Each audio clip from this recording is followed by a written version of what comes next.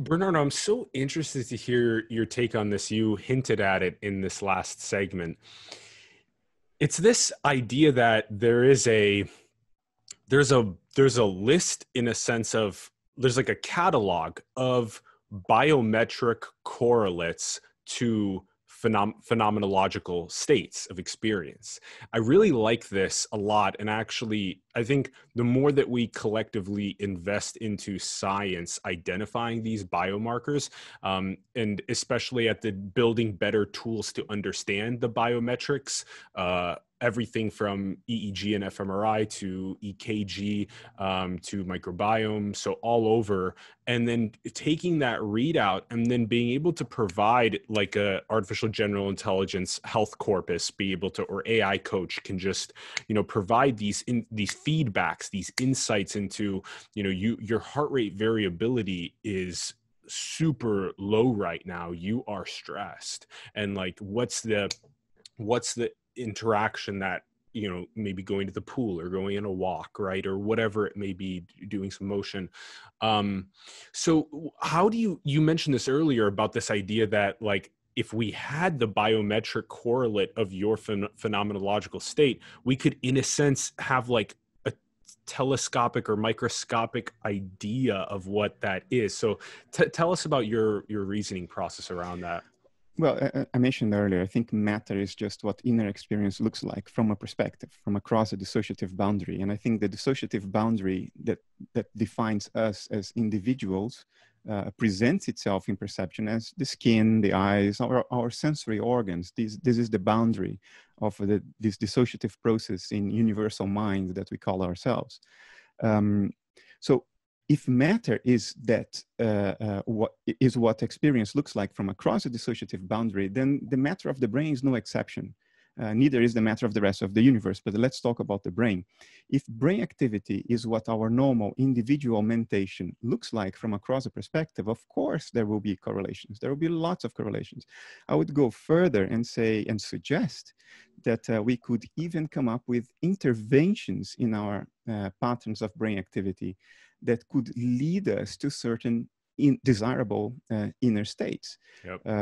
We know that psychoactive substances, from alcohol to psychedelics, they intervene with the matter in our brain, and they lead us to other experiential states. I would say that the psychedelic, the alcohol, or the scalpel of a neurosurgeon when he's digging into your brain, this is all material. Therefore, these two are images of transpersonal conscious processes. The scalpel is what a transpersonal conscious process looks like, and it goes across your dissociative boundary and interferes with your dissociated individual experiential states.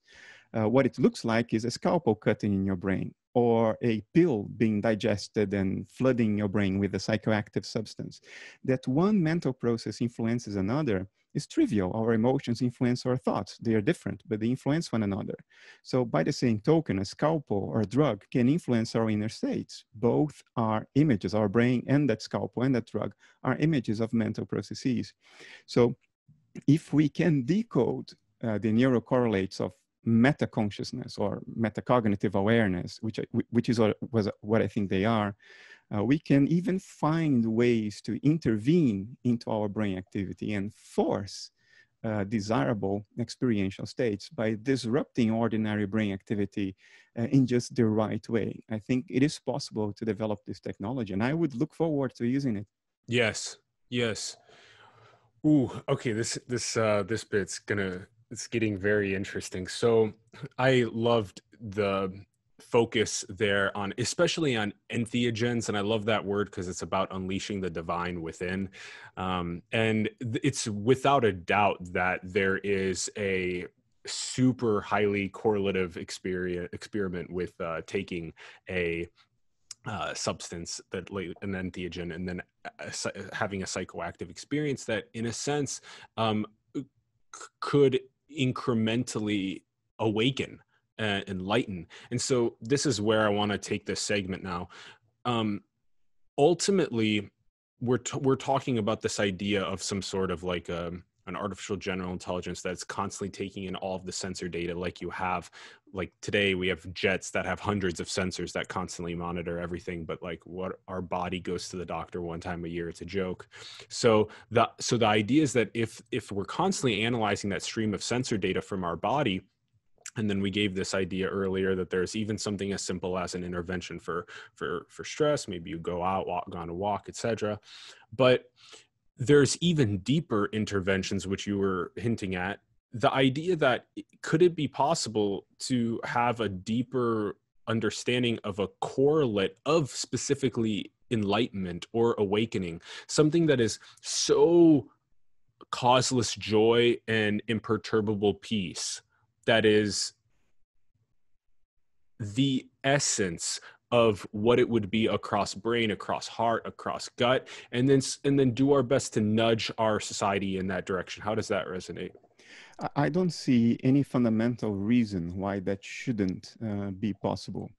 I could imagine that under different circumstances, it could be impossible. You could speculate that maybe our brain activity is not the complete image of what's happening in our mind. It's a partial image. So by intervening in it, you're not intervening in a large segment that may be relevant. So you could speculate about that. I don't see a reason to think that. I think measurable brain activity, at least measurable in principle. There is activity in the deeper areas of the brain that today is very hard to measure with proper spatial and temporal resolution. But I'm talking about what is possible in principle. I think we can, in principle, measure everything that plays a role in our mental states. And it should be possible if we cared to invest and if we cared to develop the technology and do the research necessary to stimulate mental states that are conducive to enlightenment, or which maybe are enlightenment. We know anecdotally that many a psychedelic traveler has, maybe by sheer luck or chance, arrived at a mental state that they describe as unmistakably enlightened. You can't do that every time. You can't choose that that's where it's going to take you. Psychedelic trips are very noisy, unpredictable. They mix profound truths with profound delusions. So it's very hard to make sense of that. We don't have any control of that. But if we could develop a technology to control it better at the right resolution, I don't see any reason why this shouldn't be possible. Yeah. Yeah. And that's this idea of these interventions on the awakening or enlightenment trajectory is one sort of idea.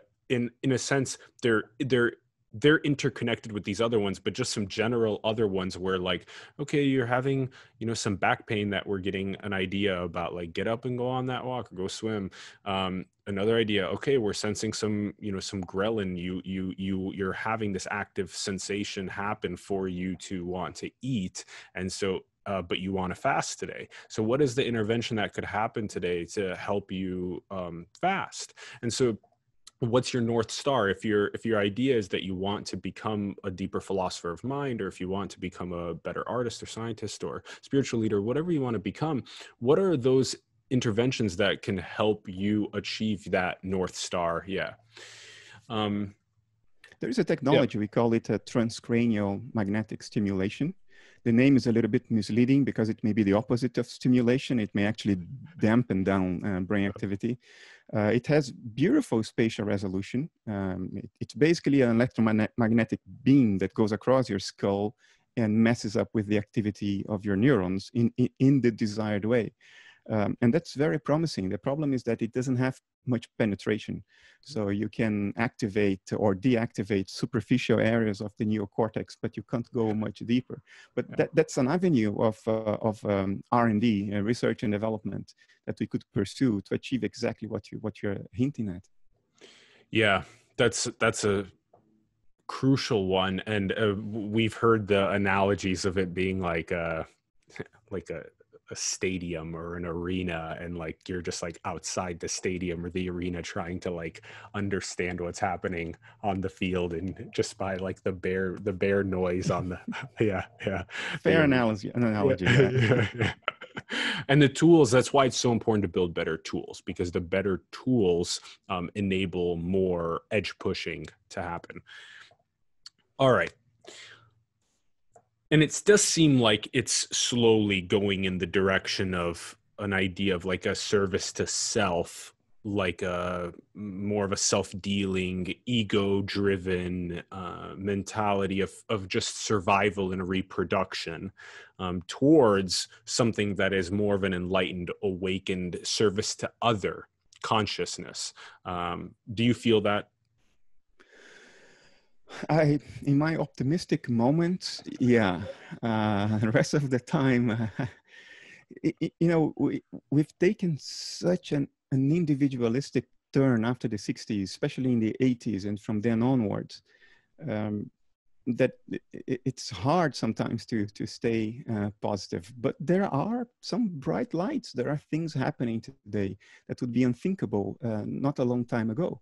For instance, because of the benign influence of non-dualism in the West, which picked up steam really this century. It started already back in the New Age movement, New Thought, but it really picked up steam this century.